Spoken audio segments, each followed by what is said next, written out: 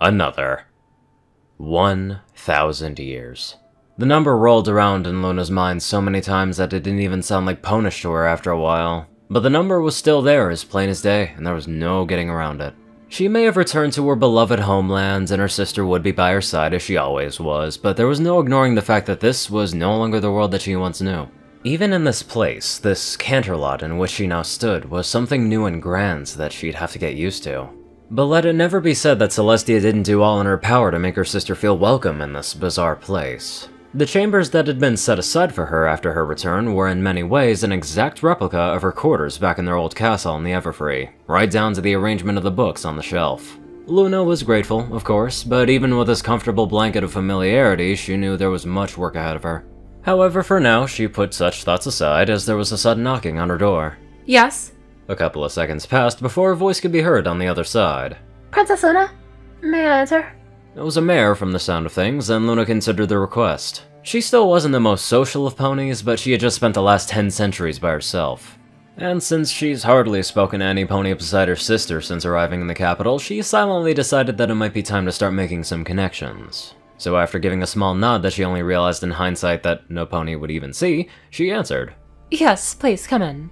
She heard the creak of her door behind her, as well as the sound of footsteps, and after a few moments more, she took in a deep breath, ready to start her efforts to reintegrate with ponykind, turning to greet the new arrival. So, how may I help you? She had trailed off as she spoke those words, for what she now saw was probably the last thing she'd expected. Her visitor was, as predicted, a mare, but that's where the expectations ended. She was tall, with a largely pink coloring about her, and undoubtedly the most noticeable thing about her was that she bore not only wings, but a horn, just as Luna did. After a long and uncomfortable silence, this mystery mare finally spoke up again. I'm sorry for disturbing your solitude, but I feel like you and I need to meet. After staring at her for the longest time, Luna gave a solemn nod. Yes, I believe we do.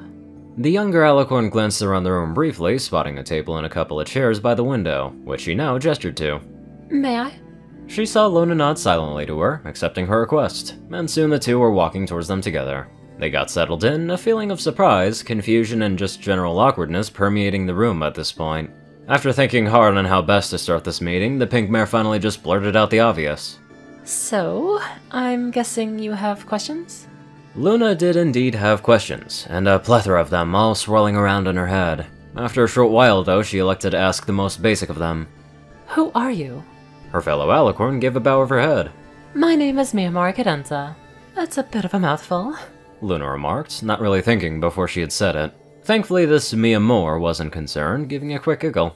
Well, most of my friends just call me Cadence. With that icebreaker out of the way, Luna at last got down to the meat of the conversation.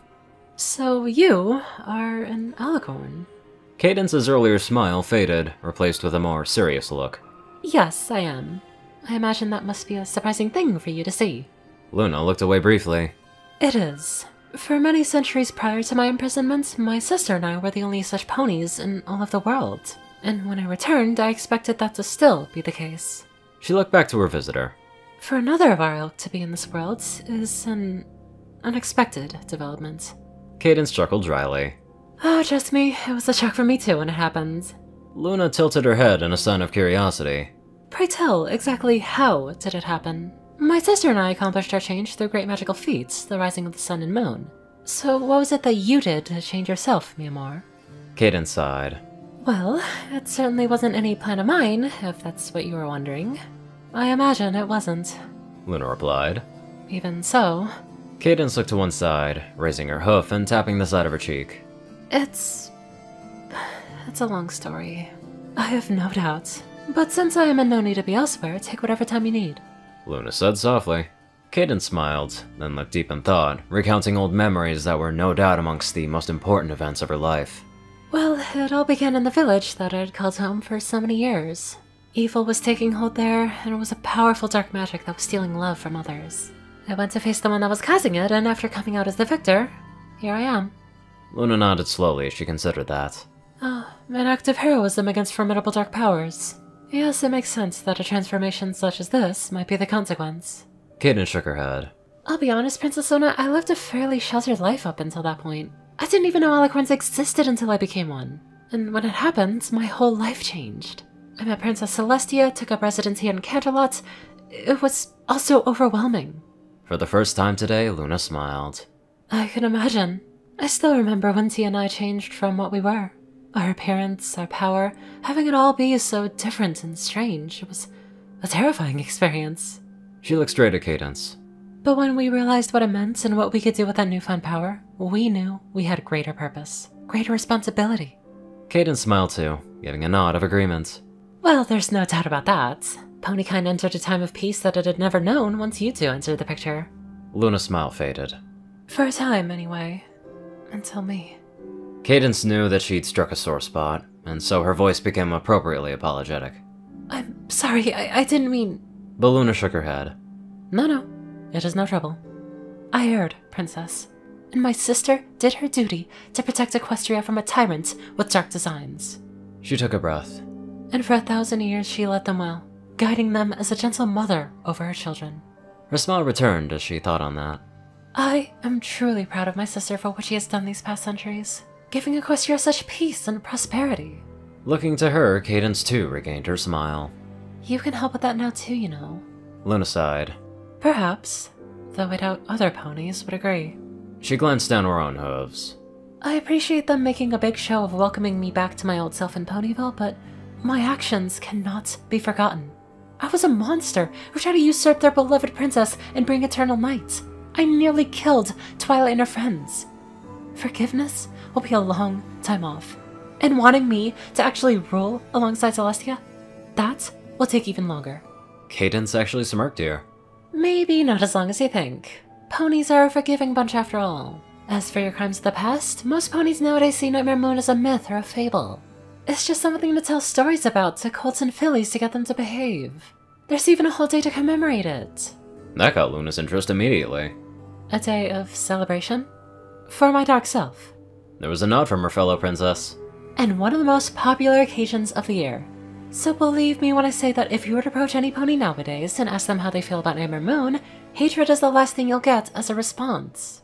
Luna stared out of the nearby window for a long time, mulling over those words. I wish I could believe that. Cadence reached out, placing a hoof upon Luna's.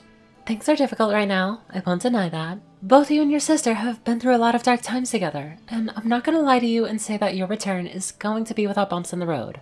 But I promise you, whatever fears you have, there will come a day when you can step outside those doors and walk among other ponies as though you never left. Luna finally looked back to her, offering the smallest of smiles. Equestria is fortunate indeed to have one such as you as one of their princesses. She arched an eyebrow. Tell me, what domain do you reign over? She placed a hoof upon her own chest. I rule the night, Celestia rules the day. What of you? Cadence's smile widened. Love. It was that which I fought to defend before my ascension, and it is that which I now stand as the guardian of. Luna took a moment to let that sink in, then gave a nod of acknowledgement. Then I would say that love has itself a fine guardian indeed. Cadence smiled in appreciation. Thank you. As before, Luna looked out of the window. I have a long road, it is true. Perhaps a day will come when I can step out and walk among my beloved ponies once more, as I did in ancient times. Perhaps there will also be a day where my dark actions of the past are but a memory for me, instead of the stain that they are today. But those times are still ahead, and for now I feel I need to content myself with simply adjusting to how much this nation of mine has changed in the centuries of my absence. The Princess of Love chortled after hearing that. Then I'd say you've got your work cut out for you. From what I've heard, the Equestria of your day was quite a different animal from what you'll find today. Luna looked back to her. Even my brief stint in Ponyville proved that much to me. A village that did not even exist when I last experienced freedom. She considered her own words for a time and then smiled. A village that will no doubt have more than its fair share of thrills in its future, now that my sister's apprentice resides there. Fondness came to Cadence's expression after hearing that. Twilight? Oh yes, that mare has quite an exciting future ahead of her. You mark my words. Luna looked to her with curiosity. You know her? A proud nod from the other princess. I should say so. I was her full sitter back when the two of us were younger, and her brother serves as my sworn shield. Luna tapped her chin. Such a young age, yet already closely associated with the two Alicorn princesses.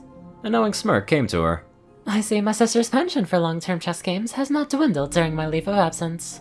I know a plan of hers when I hear one. Cadence giggled. Oh, you're not wrong. You should hear Auntie Tia talk about whenever she receives one of her assignments. Luna raised an eyebrow. Auntie, Tia? Cadence blushed with some embarrassment. Oh, yes, it's, just what it came to call Celestia after a while. A moment of pause between the two alicorns, broken when Luna again smiled to her, reaching out and patting her on the hoof. In that case, welcome to the family, mi amor. After seeing the other mare return the smile, Luna continued. You said that your friends call you Cadence. May I also do so? To that, Cadence beamed, as if waiting to hear that all day. Princess Luna, I would be delighted. All of this, super sweet, and it's nice to imagine how those two actually met together. And same goes with other characters too in the background of things. Now let's get on to our exceptional donators. Top donators TacoCat598, Peter Coulthard, J Tin Man, Darkside, Gauntlet, and Only One Thing. Zart630, Strix, Rayden, Narwhals, Blackmoonheart, Drake Lovedragon, Pastel Skies, Austin Rolan, Crazy Killer 557, Nike Kruger, Dospo, Madman Stan, Delta Omega, Jack Hedge, RuneScythe 9852, Hunter Norman, Stephen Bingham, Michael Dale Moore, Dash of Evergreen, Ronnie Dragonwolf, Ponyman, Tall Russia, The Toilet Snake, Sword Brethren Mordred, Ronan Wandering, Random Person Man Guy, Easy, Scouchia, Leslie Prickett, Jordan Peterson, Crimson Kitten 9, Lightskin, Monster Kitty, Misa Life, Milan Biahenek, and many more amazing people. Thank you all very much for watching this video and live life to the fullest.